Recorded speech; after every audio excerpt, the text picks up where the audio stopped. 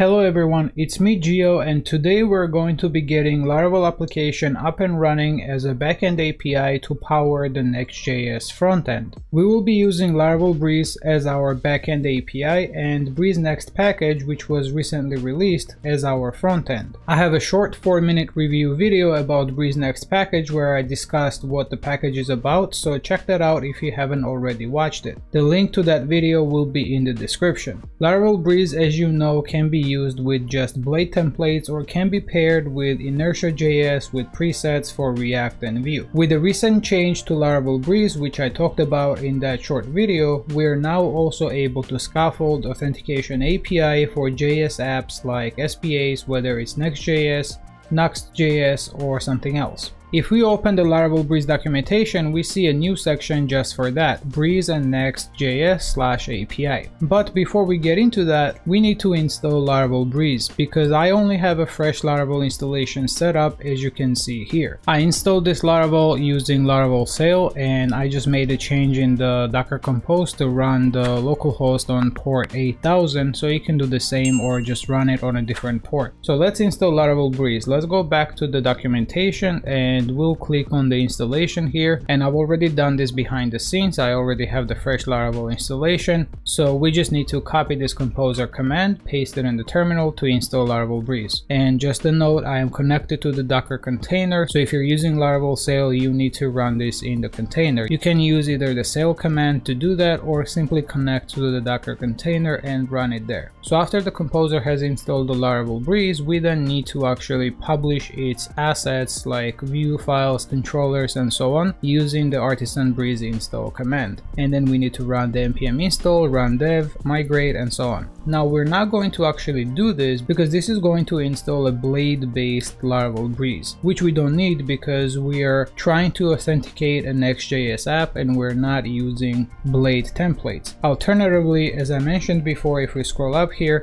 you could click into the Breeze and Inertia and get the Inertia stack installed. But now we have this API stack, which is a new option which basically sets up Laravel application to just be an API backend without any frontend. The frontend will be somewhere else, which will also get it set up, which is going to be Next.js in this case. So according to this documentation, we need to run the same command breeze install but with the API option here, and then we need to run the migrate. So let's run this command first.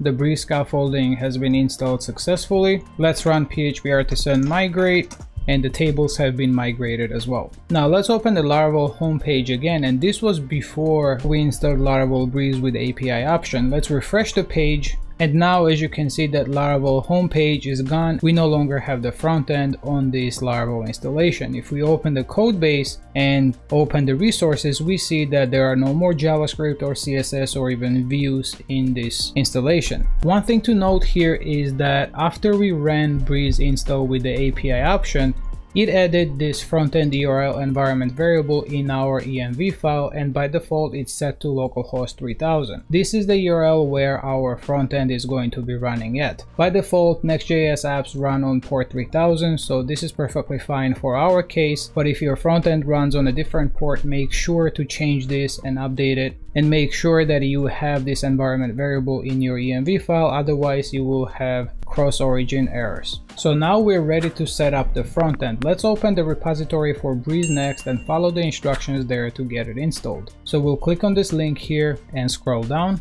and in the installation steps it's asking us to install the fresh Laravel application, and here's the step that asks us to install Breeze with the API option, which we already did, so we can skip all these things. So the next thing that we need to do is that we need to clone this repository and simply set the proper public backend URL environment variable.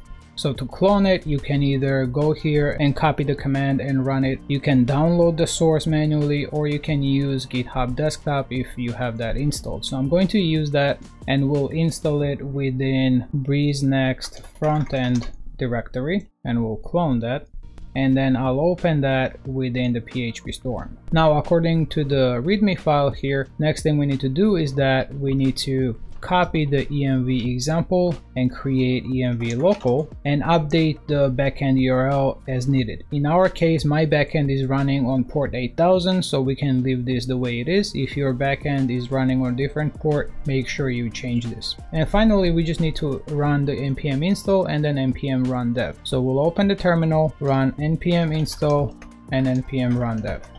And as you can see, it finished installing and our front end is running on port 3000. So we're going to open the browser here, and this is our backend running on port 8000. But if I change the URL to port 3000 and refresh the page, we get the Laravel homepage back, but now it's running through Next.js and it's not Blade template. This is just Next.js React application. And if we click on the login, we get the login page here, and it's an SPA as I mentioned before. Now I don't have any users, so I won't be able to log in, so we need to register. So let's go to the register page and create our account. We're going to fill in the form and click the register button, and as you can see, it has created our account and we're logged in, and we see this simple dashboard page. We have the user account here and we're able to log out, which takes us back to the login page. We can try to log back in and it works as expected. So this is it for this video. Thank you so much for watching. If you like this video, please give it a thumbs up, share and subscribe, and I will see you in the next one.